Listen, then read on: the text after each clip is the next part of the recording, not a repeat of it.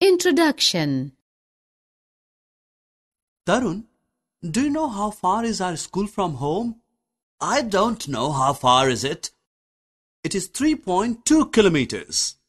Oh, 3.2 kilometers. You mean 3 kilometers, right? No, Tarun, it is more than 3 kilometers. I don't understand point 2 here. What is it? Well, 3.2 lies between 3 and 4. And we call the number after the point as a decimal number. Basically, it is a part of a whole number. Children, in this lesson we will learn about decimals. Come along to know. Objectives.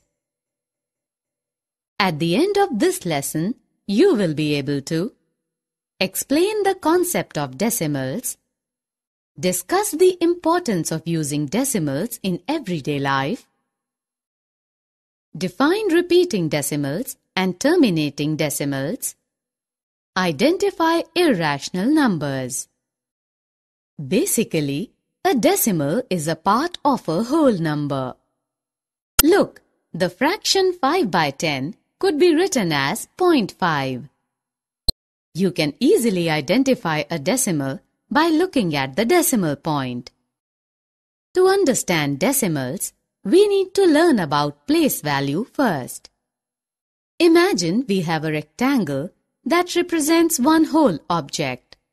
If we divide it into 10 equal-sized rectangles, we will have 10 parts of 1, or we can say tenths. Now, if we divide those rectangles into 10 smaller rectangles, then we have 10 times 10 or 100 parts of 1, that is hundredths. Dividing those rectangles into 10 smaller rectangles, we have 10 times hundreds or thousands parts of 1, that is thousands. So, the fractions tenths, hundredths, thousandths are called decimal units. Well, writing the decimals is pretty easy.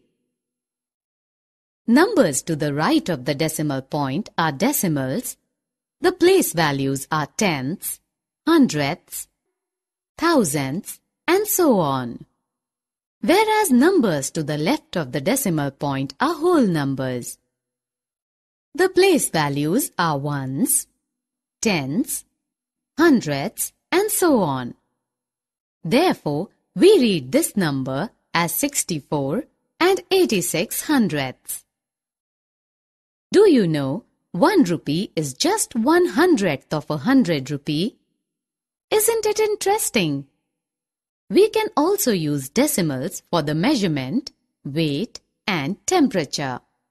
Therefore, decimals are really very important. Decimals are easier to add or subtract just like the whole numbers. For this purpose, you have to line up the decimals first. See, it's easy. Also, decimal numbers are easier to compare. Just by adding zeros at the end of the shorter number to make the numbers of same length. And you can tell right away which number is bigger. Remember, adding zeros to the right of the decimal does not change the value.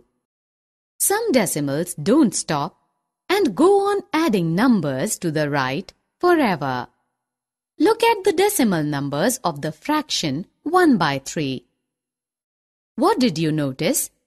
It starts with 0.33333 and just keeps on going on and on. So these decimals are termed as repeating decimals.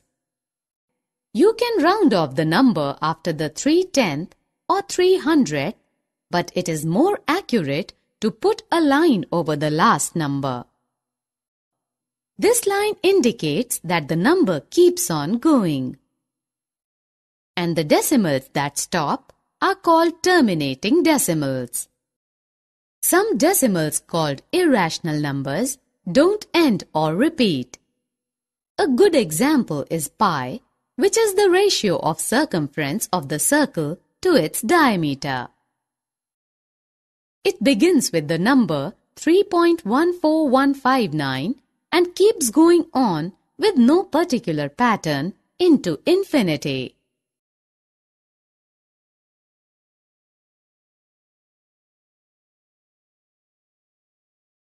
Summary. Let us summarize what we have learned.